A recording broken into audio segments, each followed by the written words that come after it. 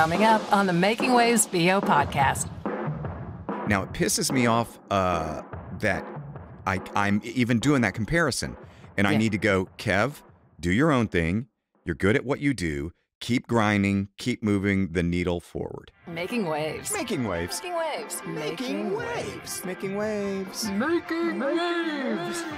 Making waves. Making waves. Making waves. Making waves. This is the Making Waves VO podcast with Kevin Kilpatrick and Bobbi Maxwell. On this episode of the Making Waves I don't know what I'm doing. On this episode of the Making Waves VO podcast, we have a very compelling conversation that Bobbi and I are going to have. We're going to talk about some things that could be uncomfortable, that may make things a little bit awkward, but we want to bring them up. The Making Waves VO podcast is presented by Full Compass, fullcompass.com. We know VO. Bobbi, how are you today? I'm doing good. Back from vacation and, feeling good, and didn't work that much, but enough that, I'm ready to get back into it. It's going to be a big month. How about you? It's funny. It's you're just getting back from some vacation. I'm getting ready to go on some vacation.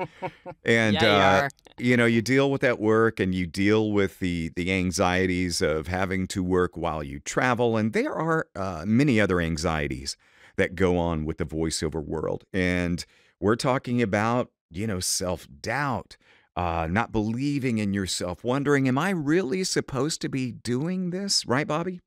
Yeah. While I was on vacation, I was reading an email that came from Sovas, and I'm sure a lot of our listeners also saw it, but it just struck me. This is so huge in a lot of voiceovers' internal feelings. And it's basically about comparing ourselves to others in the industry. Do you mind if I just read it? Because go for it. Yeah. Again, this is from Sovas. As children, we thrive in the simple joy of excelling, whether in sports, academics, or leadership. We bask in the thrill of mastering something, free from the burden of comparison. But inevitably, someone comes along who outshines us.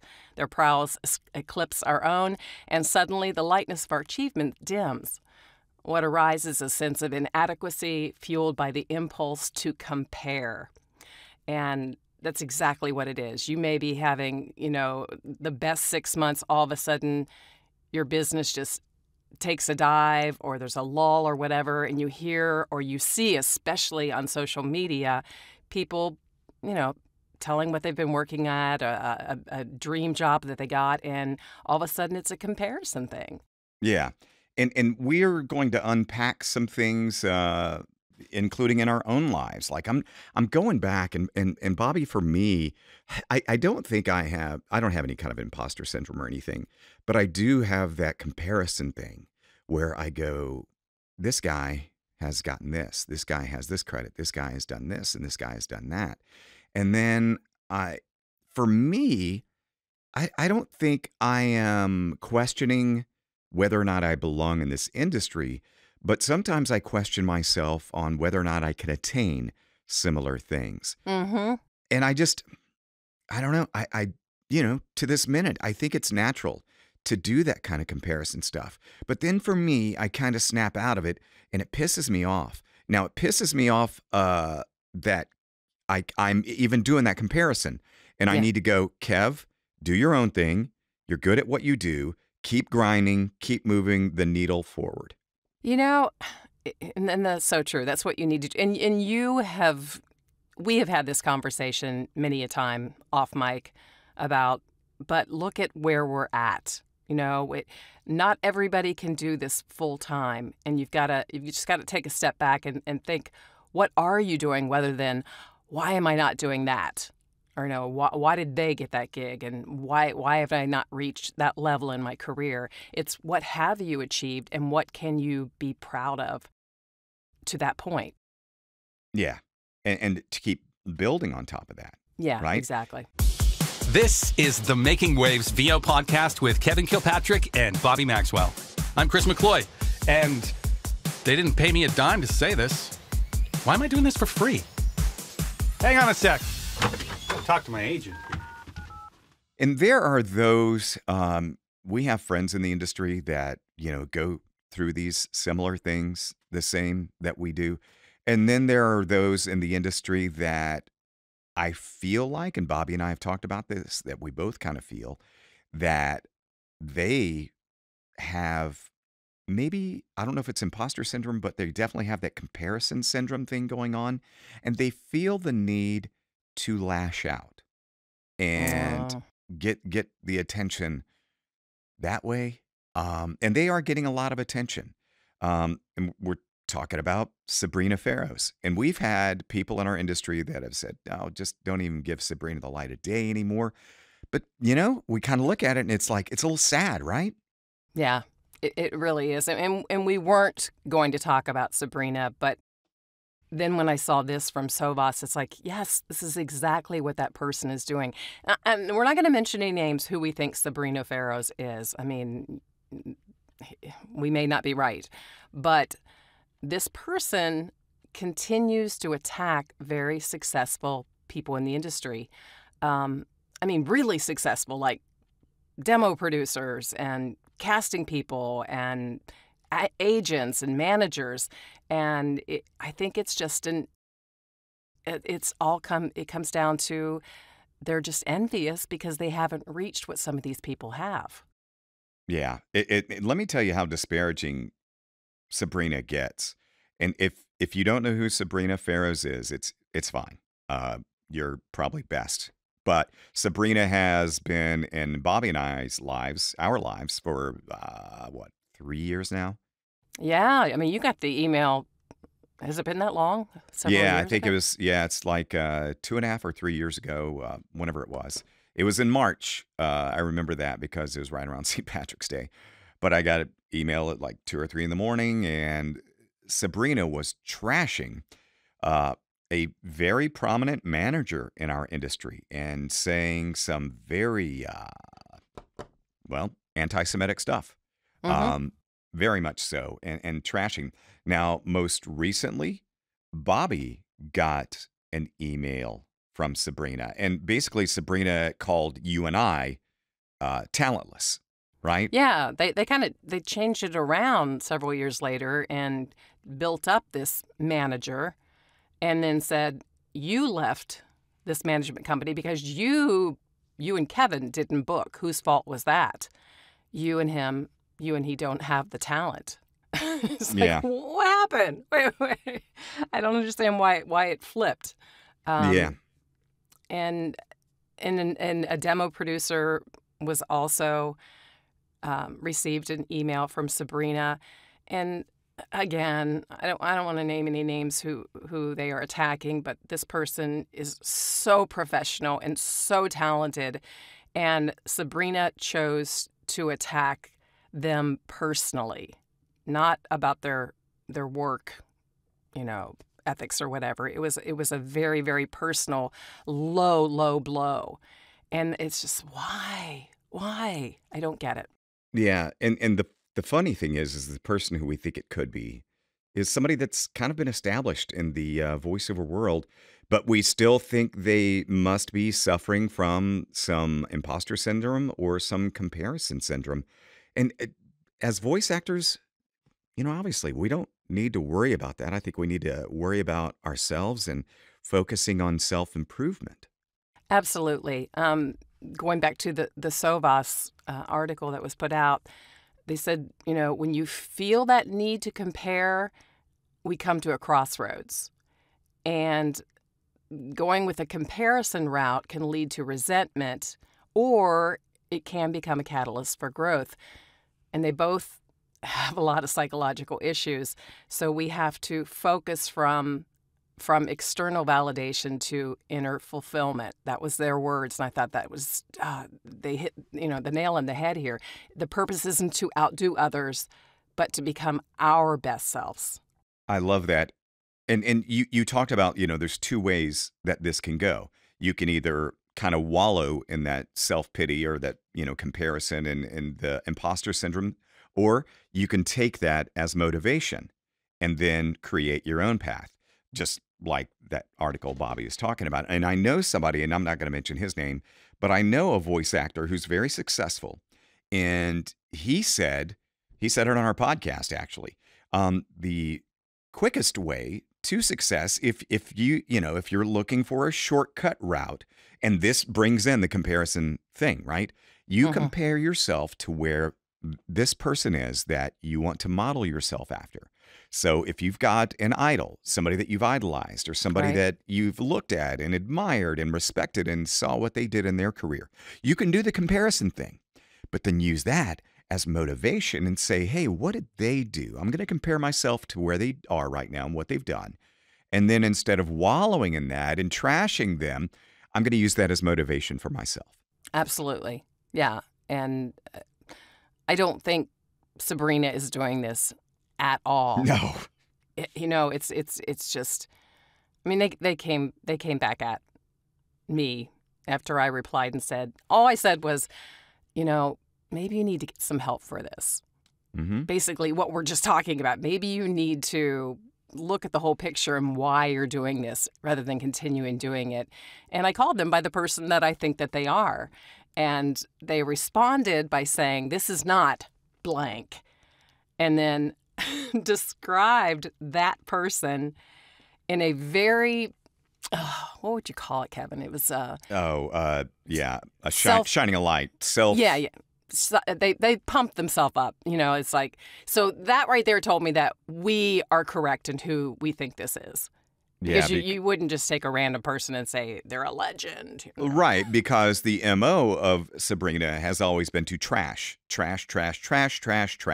And anybody that you throw a name out there, Sabrina's going to trash that person. But this person, when Bobby addressed this person with whom she thought it was, they replied, oh, you mean blank? The highly acclaimed voice actor? Blah, blah, blah. And I'm like, okay, where's the trashing? Okay. Yeah. You basically just kind of told us that, Bobby was correct in doing that. And, we might get another email from Sabrina. Who knows? I feel like Sabrina maybe listens to the podcast and chooses some of her ammunition based on our podcast, which is sad. Yeah. Don't go anywhere. The Making Waves VO podcast returns in a moment. Surf's Up. It's the Making Waves VO podcast with Kevin Kilpatrick and Bobbi Maxwell. This is voice actor and studio owner Christy Bowen, and they appreciate you listening. Bobby, so we've been talking about a lot on podcasts lately about the quality of our audio and what can be a death knell for a voice actor if they have audio quality that is not up to snuff, up to par, as good as everybody else. Oh my gosh, what do we do, Bobby, if we're not sure about our audio quality? Well, you go to the experts, of course. And I'm talking about the folks at fullcompass.com. Not only do they know the equipment, but they know the business, and they've been doing this for decades and decades. So when you go on social media and say, okay, who has this microphone, or what do you think? Why not just call fullcompass.com and say, tell me about this microphone, or how can I improve my sound if it's doing this? I'm telling you, they know their stuff. They do know their stuff. Like, let's say you're in your booth and you're getting some echoes or a little bit too much reflection. Talk to the folks at Full Compass, because they can say, hey, let's do a little test. Let's hear how things are sounding. And they may go, oh, you need some new bass traps, or oh, you need some foam, or hey, maybe you would be interested in this new microphone. P.S., Bobby, at Full Compass right now, they are having a fall clearance sale. There you go. Are you ready for this? Yeah. Up to 88% off. Up to 88% off right now at Full Compass. And now I'm not talking about just, rando stuff. I'm talking about they've got Neumann microphones on sale. They've got Focusrite interfaces on sale. They've got Shure interfaces on sale. Everything a voice actor needs, chances are you're going to find it on sale right now at Full Compass. fullcompass.com. They also do packages that they put together where you can get even more savings. So go check them out, fullcompass.com. Click on the banner that says Fall Clearance Sale, and then you can sort the pages. You can display it however you want to, but make sure you check it out. Make sure your sound is up to snuff, up to par, up to being as good as everybody else. Like Bobbi said, go to Full Compass, fullcompass.com. We know VO. Making Waves returns.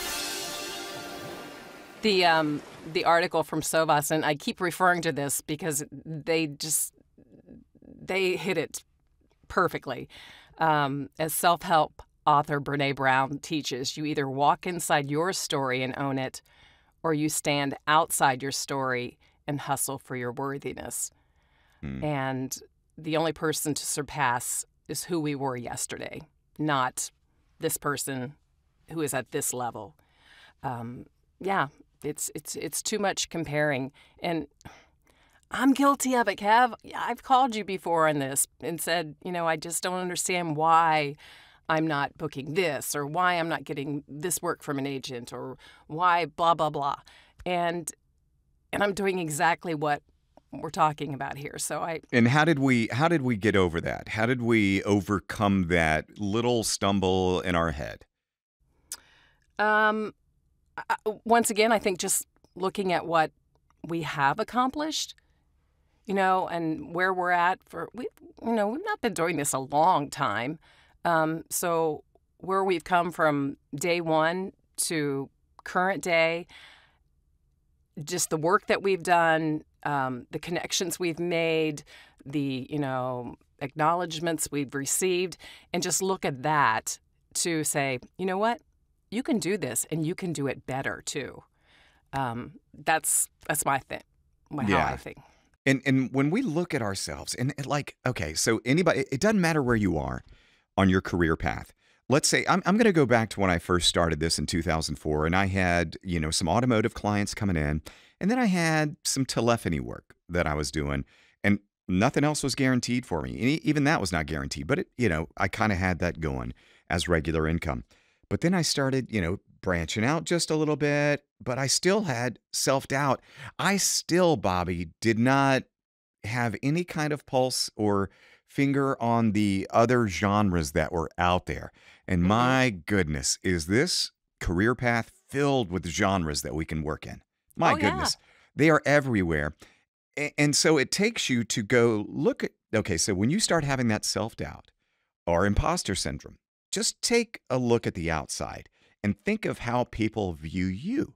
And that's exactly the conversation I had with Bobbi, because I know so many people, because I get hit up a fair amount of people that want to do automotive work. And it is an enviable place to be, is to be someone as an established voice in automotive work. And that's what I reminded Bobbi. There's so many people that are envious of what you do. They want that regular income. They want that monthly income, because I've heard stories of people, Bobbi, that do not have recurring clients, and every single month they start over, and that would just drive me nuts. I could not take that. Absolutely. So I guess it's a matter of, counting our own blessings. And those that are even just getting into voiceover go, okay, what have I booked? Okay, well, I did a corporate explainer for somebody. Not everybody's done a corporate explainer. Oh, I also booked an e-learning. Not everybody's booked an e-learning. So just take your successes that you have, put them in that little basket that you have, and just count up the things in your basket, and don't worry about everybody else. And if you could put more energy into how you can improve yourself and get to where you hope to be, rather than bashing someone or saying, how did they get an agent? Or, why did they get this job?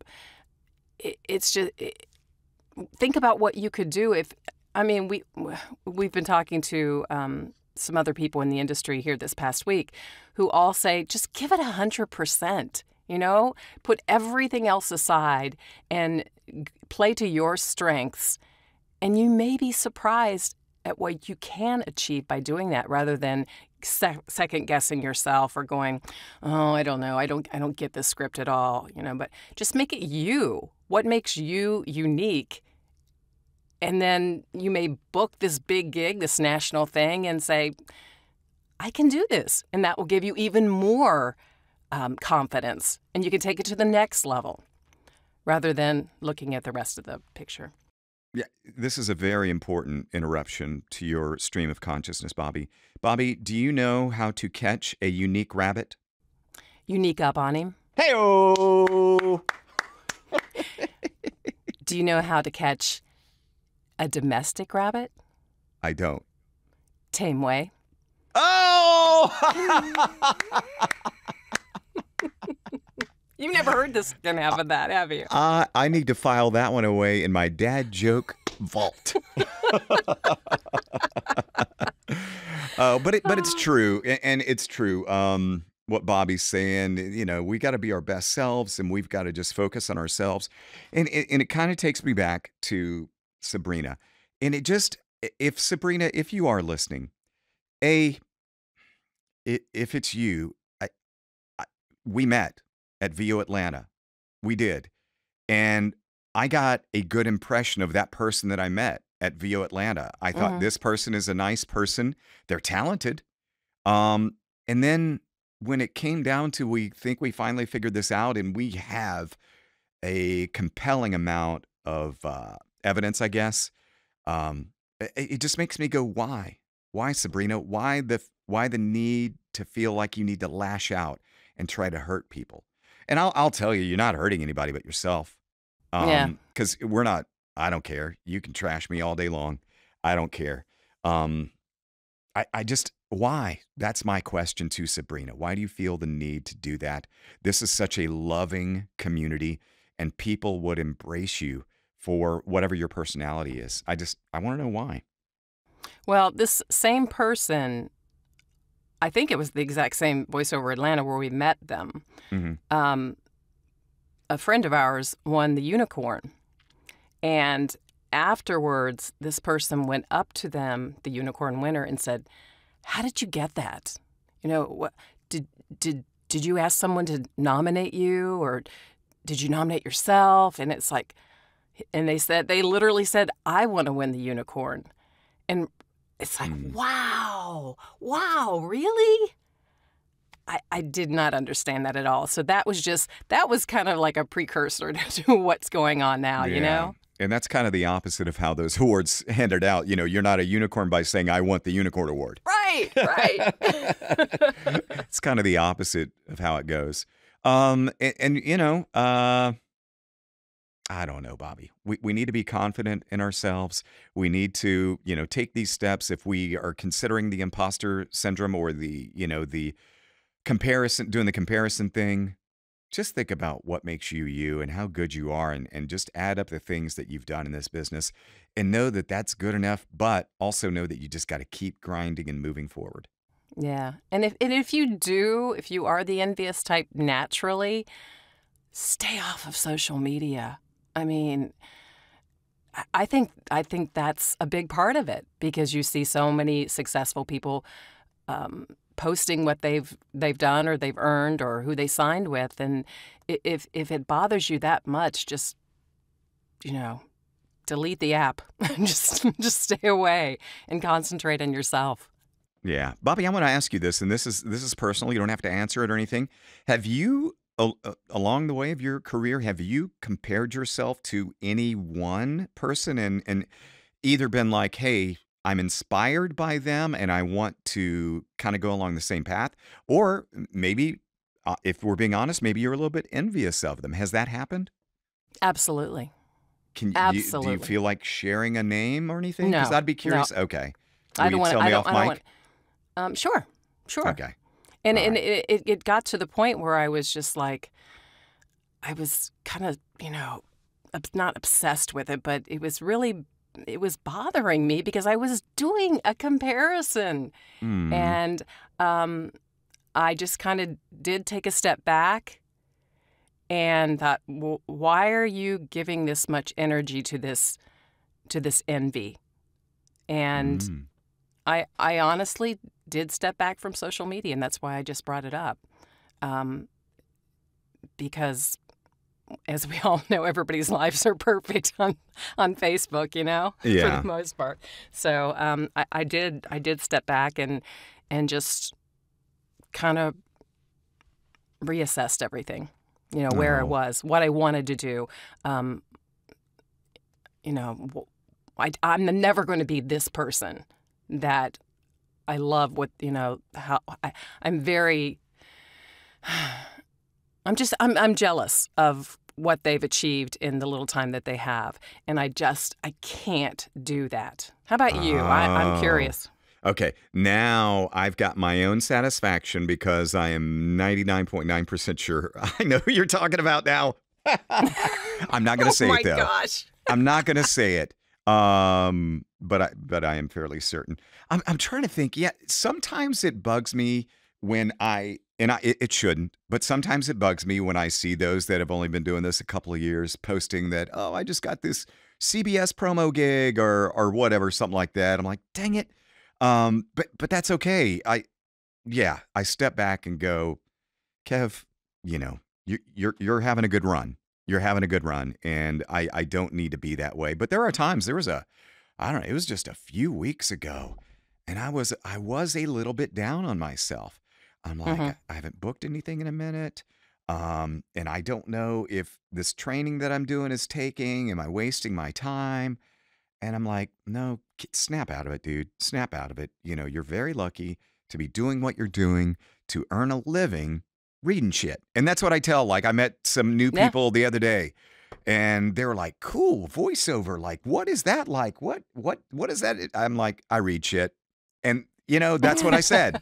And they're like, oh, cool, you read shit. I'm like, yep, that's pretty much it. I read shit. I send files, and then people send, checks that help keep my house payment made and these kinds of things. But, I was going through a little down, and I'm like, snap out of this. You're doing fine. You read shit for a living. Get over it. You're doing great. There's a lot of people that would love to be doing what you're doing. And that's kind of how I snap myself out of it, but it does happen. But that's me too. Part of that is for me, and this may be different for some, but I feel like it's the same for a lot too. When I'm down on myself or I'm hard on myself, I've been told a lot in my life, Kevin, you're too hard on yourself. But to me, it helps because it tells me that, hey, that's not good enough for your standards. Try to make it a little bit better. And so I've done that my whole life. And I think I got that from my dad because it was like, mowing the yard when I'm 8 or 9 years old. And he's like, son, you did a good job. You mowed the yard. But, you didn't get these weeds over here. It could be a little bit better. And it was that whole mentality growing up, it could be a little bit better, And so I've always had that vibe about me. But yeah, it's we got to snap ourselves out of it and, reflect on, here's what I've done. Let's add up what I have done and just count that. You don't want to miss what's next. Making Waves returns momentarily. Hello, everybody. This is Dave Walsh of The True Tell, and you're listening to the Making Waves VO podcast with my friends Kevin Kilpatrick and Bobbi Maxwell. As a voice actor, you want to focus on what's important, right? Like pulling off the perfect read. You don't want to stress about tech stuff. That's why Full Compass is in your corner. With 50 years experience in pro audio, Full Compass has everything we voice actors need. Mics, headphones, monitors, mixers, interfaces, DAWs, all the goodies. And their certified product experts help with everything they sell. Plus, you can get free same-day shipping, flexible financing, and a low price guarantee. See it all at fullcompass.com. Fullcompass.com. They know VO. And now, back to Making Waves. You just brought something up that I think probably applies to a lot of us and how we were raised. That stuff's going to stay with you for the rest of your life. And the reason I say that is I was one of 9 kids. I was right in the middle. So there was the oldest, and then there were the babies, the twins, who got all the attention. And my life from, 16 on up, where I was still at home, was, how can I stand out? Why am I not getting that attention? And I'm sure a lot of people go through life with that. It's like, why why have I not achieved what another person can? And it's just what we said. You have to look inside yourself, not the situation around you. Yeah. Bobbi, maybe when you're doing your scene setting and you're getting ready for a new audition that you want to nail, maybe you need to put yourself in your family and you're like, I'm in the middle of all these 9 kids. I need to stand out. What makes me unique? Maybe that will be your scene set. Oh, yeah. That's a good idea. Yeah. You never know. You never, ever know. How can we put a bow on this, Bobbi? You know, I was just thinking about that. I think you can take your strengths and go in that direction. And just as an example, when I was feeling the way that we were just talking about a few minutes ago, I looked this past year, what are you, in your mind, really good at? No questions asked. And one of them was political. Mm-hmm. I know I can do it. I know I booked. So it's like, well, go with that, make it even better because you know that you're already building, so keep it going. And that's when I decided with Christy Bowen to start doing the webinars. That's when we presented at VO Atlanta. We just had some workouts a month or so ago, and it felt good because I felt confident in what I was doing, and all of a sudden I went, you know what? You can do this. And I think everybody can find something in their voiceover business or their ability to concentrate on that and build themselves up. I love it. And to Sabrina, how about kindness? Seriously, just what's wrong with that? Yeah, we'll see. Exactly. We'll see. But Sabrina, we're not giving up on you to turn this around. And I'm being honest. I'm not being facetious. I would love to see the what is it? The rise of the Phoenix or the turning around or the redemption. I would love to see this redemption and just like a note that says, "Hey, sorry," But I don't know. But Sabrina, this is a loving community. And we have a lot of love to give in this community. Stop with the hate. Jeez. Yeah, exactly. That's what it comes down to. The Making Waves VO podcast is presented by Full Compass, fullcompass.com. We know VO, and I mean it. We know it. See you on the next one, Bobbi. Bye.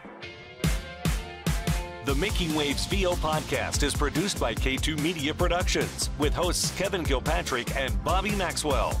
Sound design and editing by Jason Traver. Production assistance by Lacey Deline. Publicity and social media by Shannon Scott and Silas Phillips. Be sure to subscribe to the Making Waves VO podcast on your favorite platform.